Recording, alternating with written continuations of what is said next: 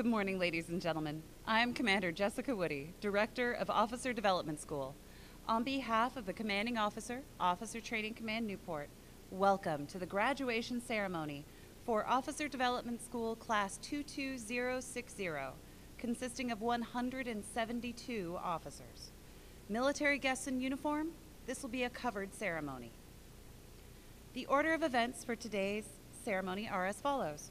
Momentarily, Captain Alcorn, United States Navy Commanding Officer, Officer Training Command, and Rear Admiral Rick Friedman, Director, Medical Systems Integration and Combat Survivability, and Chief Navy Dental Corps will arrive. The guests and class will arise for the arrival of the official party and remain standing for the playing of the national anthem and invocation. Captain Alcorn and Rear Admiral Friedman will then address the graduating class. Following the remarks, Captain Alcorn will distribute the class awards.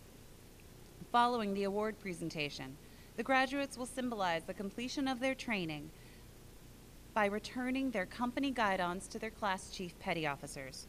Following the guidon presentation, the class will remain standing for the oath of office and remain standing for the playing of the service songs and the final dismissal.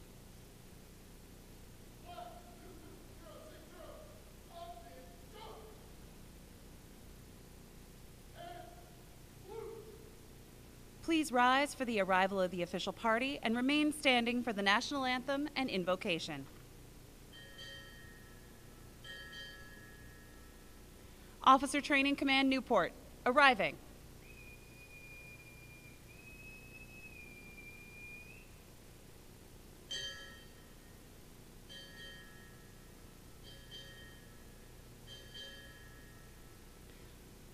Rear Admiral, arriving.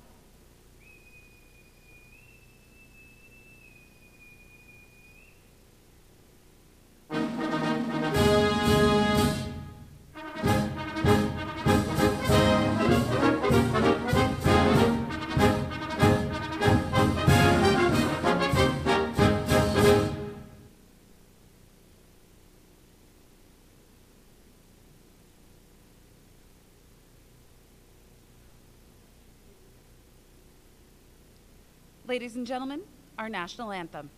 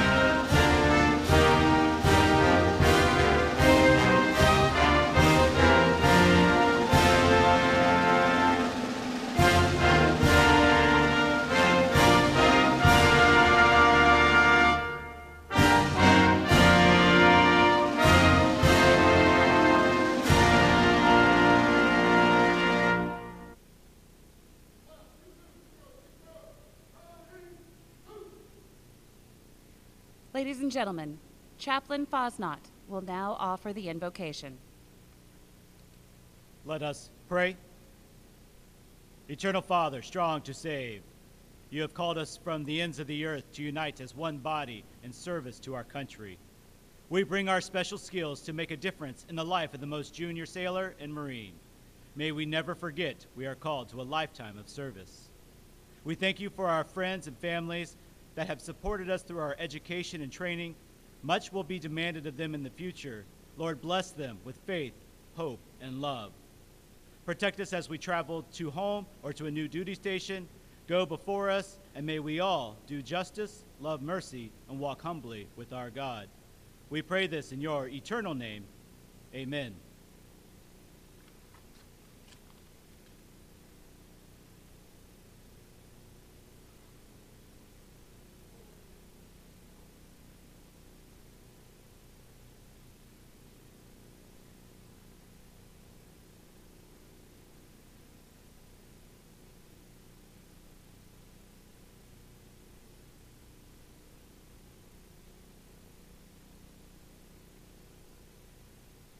Ladies and gentlemen, please be seated.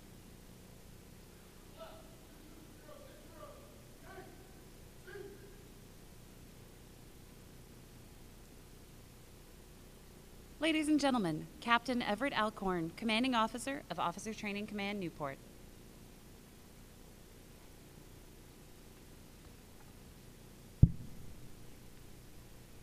Rear Admiral Freeman, Rear Admiral Goggins, distinguished visitors, Officer Training Command staff, family and friends joining us today, and shipmates of Officer Development School Class 22060. Good morning. Good morning, sir. It is an absolute honor for me to have this opportunity to welcome this class into one of the most prestigious, challenging, and rewarding careers in our nation, that of Naval Officer. Today we will bear witness as Class 22060 renews a solemn promise to our nation, reaffirming their oath to support and defend the Constitution of the United States as professional naval officers. For the families joining us, I want to both thank you and commend you for the performance of your sons and daughters, husbands and wives, brothers and sisters, mothers and fathers. Your love, support, and encouragement have produced the quality individuals seated here, ones who not only chose vocations that help their fellow human being, but chose a path of service to their fellow citizens. I can think of no finer group to go forward into the fleet than the officers seated here today. They could not have gotten to this point without the careful guidance and support of family. On behalf of the Navy and a grateful nation, please accept my most sincere thank you and well done. To the class, I'm proud of you and all that you've accomplished while you're here. As you depart for schools and duty stations, know that you're about to be placed in a position to lead and mentor what are truly one of the most valuable national products, the enlisted men and women of our Navy.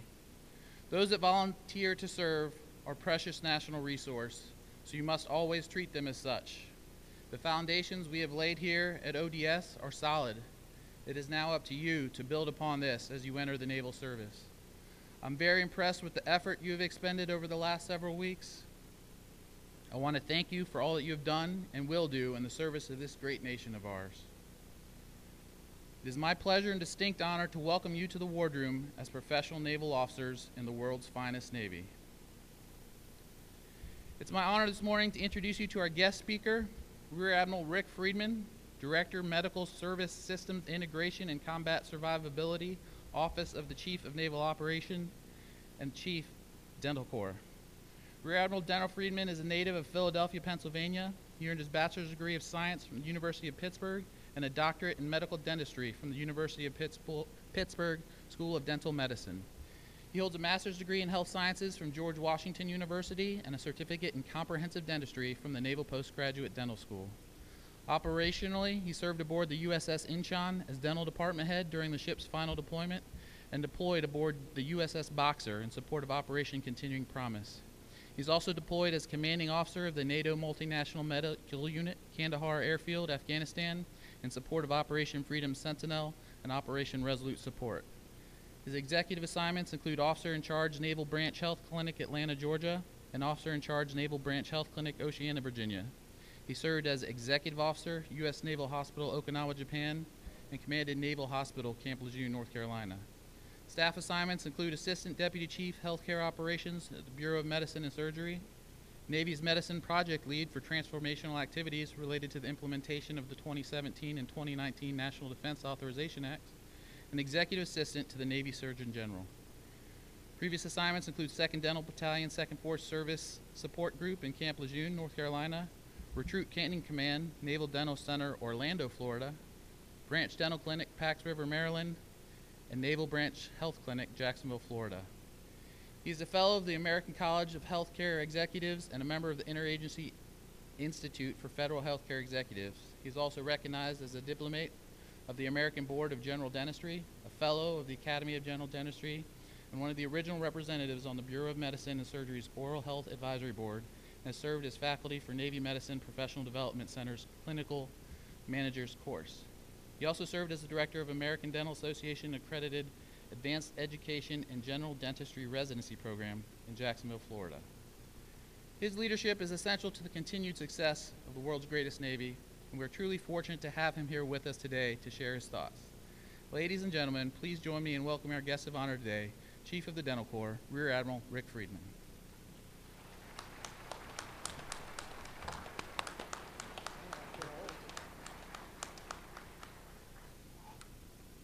Well, thank you so much, Captain Alcorn, for that kind introduction. Special welcomes to Rear Admiral Goggins, distinguished guests, colleagues, staff members, future Navy medicine family, and friends gathered with us today. It's an absolute honor and privilege to be with you this morning and celebrate this amazing milestone with all of you. Are you motivated? The answer is yes, you are. So it's hard to believe for me that I was sitting where you are today 31 short years ago. And believe me, things back then were much, much different than they are today. Gas was just about over $1 a gallon. Think about that. There were payphones all around this base and in all the barracks that you're in right now. And Tom Cruise as Maverick was flying F-14s for the Navy. Well, maybe things aren't so much different than they were. And I should have said spoiler alert for those of you who weren't able to see a movie. I just spoiled it a little bit for you, but you'll hear about it later. And while many things are different, one thing that remains unchanged is that this day marks an incredible milestone in the professional lives of our graduates. A true rite of passage, if you will, that officially marks the entry of 172 of our country's best and brightest professionals into our Navy Officer Corps. Graduates, you are joining less than the 1% of all Americans who have stepped forward to wear the cloth of our nation and actively defend our freedoms. Whether you serve for one tour or whether you make the Navy a career, you will always be able to say that you actively embraced the opportunity to serve our country and a cause greater than yourself, and for that, I salute you. And I challenge you to make your time in uniform count. One thing I will promise you today is that each and every one of you is in a position to live a life of consequence, one of significance. Most importantly, you will be positioned to have a profound impact on the sailors, Marines you lead, and the Navy and the nation that you serve. If you remember nothing else from today, please remember thank you.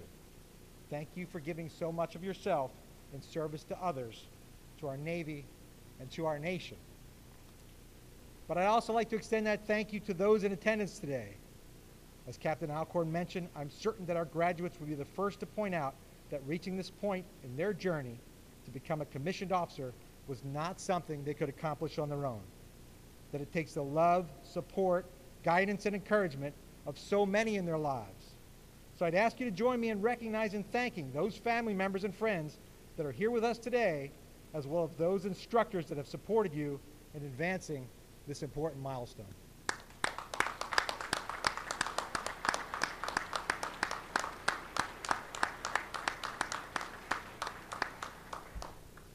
Now, graduates, as you begin this journey, I would like to share some hard-won insights from my career and hope that they will be of value to you. First, always remember that mission one for every sailor and Marine, active and reserve, uniform and civilian, is the operational readiness of today's naval force. Whether your specialty is serving as a JAG, chaplain, engineer, nuke, intel, supply, PAO, information warfare, dentist, nurse, physician, or part of the Medical Service Corps, this is your primary mission. Your curriculum here at ODS has included the fundamentals of leadership, and I emphasize the word fundamental because leadership is a perishable skill, one that you must continuously practice and refine, and you must have the humility to understand that you will never master all of its nuances. You will occasionally relearn hard-won lessons, and you must always strive to be a better leader tomorrow than you were today. I want you to hear this. You will become dinner table conversation, where someone with whom you briefly interact, you may not even remember that, earlier in the day, will recount in almost reverent terms to their loved ones later that evening that they saw you, that you stopped and you talked to them, you asked their opinion, or asked for their advice, or you even remembered that you have family members or kids of the same age. That's how important your role as leader is. But remember, it's not about you, it's about what your position represents. I ask you to always remember that responsibility, that covenant, and hold that obligation in the forefront of your mind in everything that you do. The good news is that with time and effort, you will become a better leader, and the lessons you learned will become hardwired into your being, and you will make our sailors, our Marines, and our naval force even stronger. To me, leadership is what separates a military officer from your civilian contemporaries. From day one, at your first assignment, you will be responsible for others and their well-being. It's an amazing covenant and a true gift. Treat it as such. And for the majority of the ODS graduates with us today, you're heading into Navy medicine. So I want to take a few minutes to talk about our Surgeon General's priorities, our 4 Ps, our people, platforms, performance, and the power we deliver. Collectively, we have no higher priority than protecting the health of those entrusted to our care. And Navy medicine's priorities are direct, clear, and relevant. We provide well-trained people working as expeditionary medical experts on optimized platforms, operating as cohesive teams, demonstrating high reliability performance to project medical power in support of naval superiority. It's who we are and it's what we do. And while the 4 Ps is an easy phrase to remember, it's more important that you understand the order is deliberate and outline our priorities and describe our primary mission. So let's take a little closer look at some of those 4 Ps. People. People is the first P because people are our most valuable asset and are key to our future success. One of the key leadership lessons I want to make sure you understand today is that an individual can make a difference, but only a team can make a miracle. Your aptitude, intelligence, and hard work have prepared you to make a positive difference as a U.S. naval officer. But you will be most successful if you learn how to build and lead effective teams. And speaking of team building, there is no more important asset for you to remember here today than to understand that you have an asset at your disposal, the Chief Petty Officer. Any Chief Petty Officers with us today? I know you're here, Chiefs. I'll give you a hoo-yah anyway. There you go. Thank you, Chief Petty Officer. Well, hoo-yah, Chief. You will become masters of your profession, and you will eventually become clinical experts in your field. But the Chief Petty Officers are experts at leadership. Seek their advice. With humility, listen to what they have to tell you. They will not fail you. As the Navy prepares to conduct distributed maritime operations against a very capable adversary, we have to adapt our tactics, techniques, and procedures to prevail in an area of the world where the distances will be great and our ability to dominate the battle space will be very challenged. To this end, we are making significant advances to deliver new capabilities and platforms upon which we will operate. This includes adapting our forward surgical system, which has been used successfully with the Marines, and bringing that to the shipboard environment, to even include our submarines. We are also developing an ambulance ship to assist at-sea personnel recovery that will provide afloat damage control surgery and be a vital link to our hospital ships. This will also require that we establish our own program for en route care, training corpsmen and nurses to fly with casualties over potentially very, very long distances. We know that our amazingly capable hospital ships are getting old, and we are in the process of looking at options for modernizing them. We are taking a close look as well as our land-based Roll 3 hospital system, the Expeditionary Medical Facility, to make it more mobile and flexible. Recognize there is significant work to do in developing and refining these capabilities is why platforms is our second P. The third P is performance. Simply put, our performance is measured by our support to the warfighter. We strive to emulate the attention to detail of our submarine force, who have operated nuclear reactors aboard their submarines without a significant mishap since the 1950s, or the complex choreography naval aviation crews demonstrate on an aircraft carrier flight deck, or the teamwork and preparation of our Navy SEALs, who believe that amateurs train until they get it right, but professionals train until they can't get it wrong. To provide the support that our line colleagues deserve, we can never be content with our performance. High reliability organizations thrive on and expect rapid cycle feedback. This requires that we have the courage to face the brutal facts when we fall short. When we combine these 3 elements, extremely well-trained people operating on cutting-edge platforms demonstrating high reliable performance, we create the 4th P, power. Projecting medical power in support of Naval and Marine Corps warfighters ensures that we and they are ready to dominate the battle space, and when engaged in a high-end fight, that we will provide them with the maximum possible survivability. Their optimized performance and survivability is our contribution to their ability to produce lethality. Central to our ability to project medical power is leadership, as we talked about. We need thoughtful leaders who build inclusive teams that are empowered to take action and hold themselves accountable for their outcomes as they continuously strive to make each other better. As all of us in this room must fundamentally embrace that responsibility, you have to own it. You can delegate, but you are still fundamentally responsible and accountable. Building high-performance teams require a keen understanding of people, their motivations, and their strengths. It also requires listening. As Dr. William Osler, the founder of Johns Hopkins Hospital, once said, referring to the art of medicine, listen to your patient, he is telling you the diagnosis. By listening more, leaders can identify specific barriers that constrain performance and impede mission accomplishment. So as you begin your careers as naval officers, you have enormous resources at your disposal. Use them to unleash your potential, but more importantly, the potential of those that you lead. Remember, an individual can make a difference, but only a team can make a miracle. That's especially true in our Navy. Congratulations, graduates. Best wishes for personal and professional success as you lead our Navy into the future. God bless you, and God bless America. Thank you.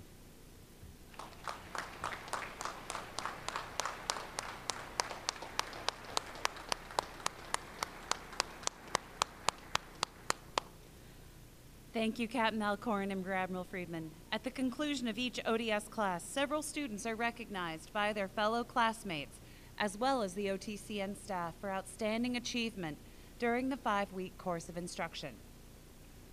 Lieutenant Madeline Ani, front and center.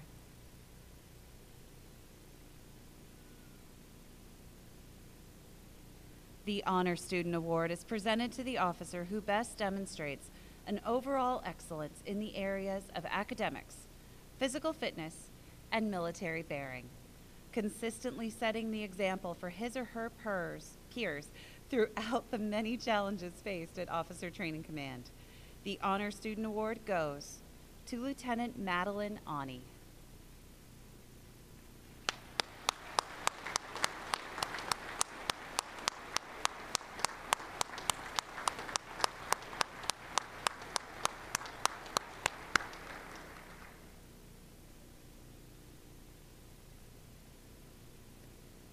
Ensign Shane Davis, front and center.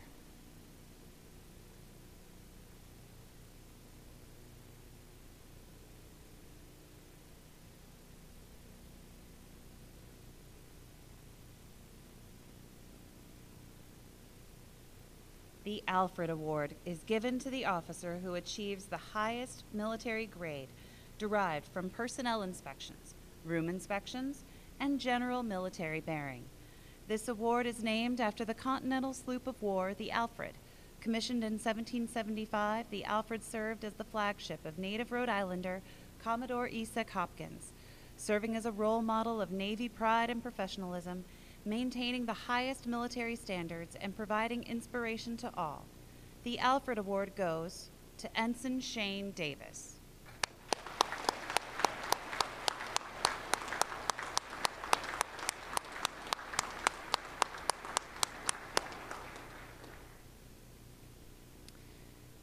Ensign Arthur Akiwa, front and center.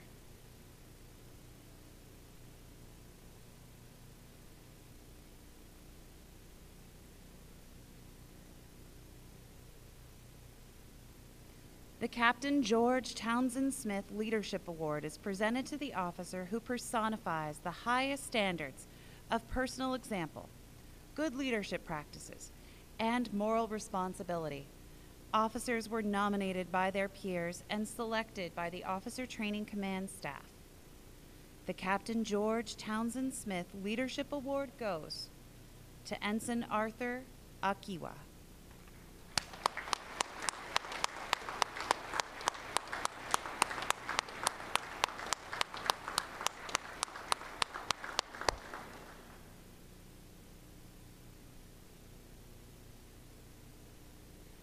Ensign Emily Horton, front and center.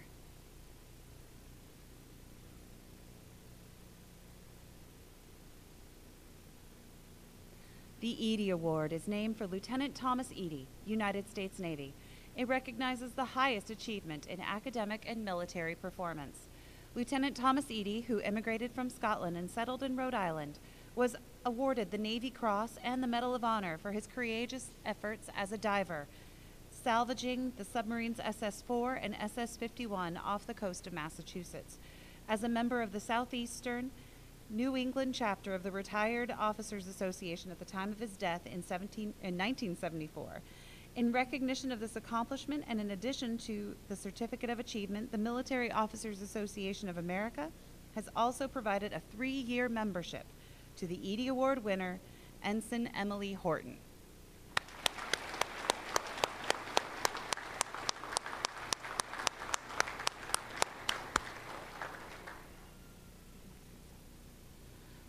For the past 5 weeks, the company guidon has been a symbol of dedication, teamwork, and unit identity. To symbolize the fact that these officers seated before you have completed their training, they will return the guidon to their class chief petty officers, Chief Hospital Corpsman David Long, and Chief Gunner's Mate Christopher Lawrence.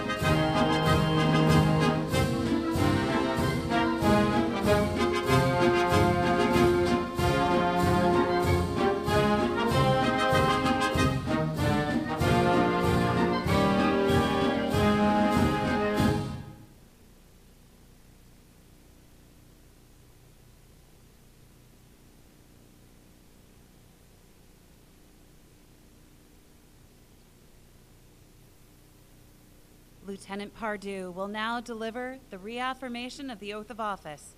Would all military personnel in uniform please come to the position of attention?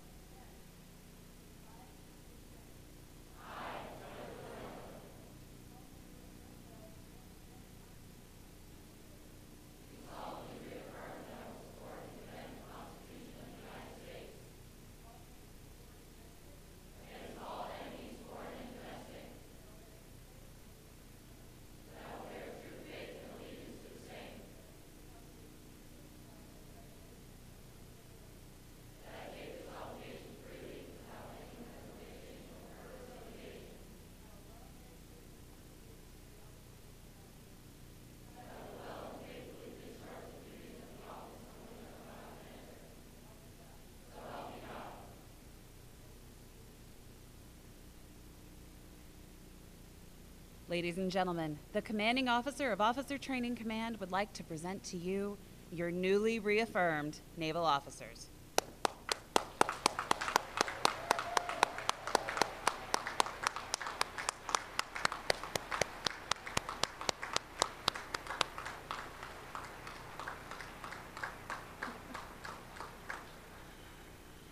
Ladies and gentlemen, please rise for the playing of the service songs and the final dismissal.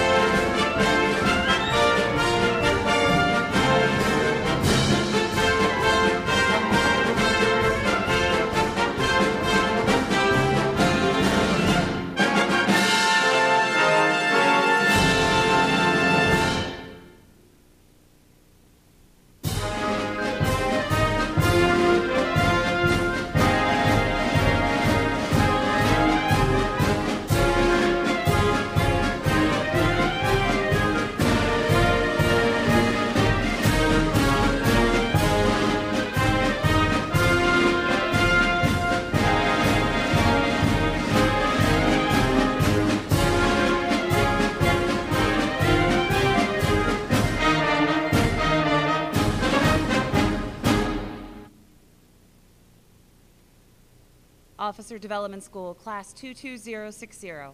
Upon graduation from Officer Development School, you are ordered to detach and report to your duty stations, where you will assume your duties and responsibilities by order of Everett Alcorn, Captain, United States Navy, Commanding Officer of Officer Training Command, Newport. Class 22060, dismissed.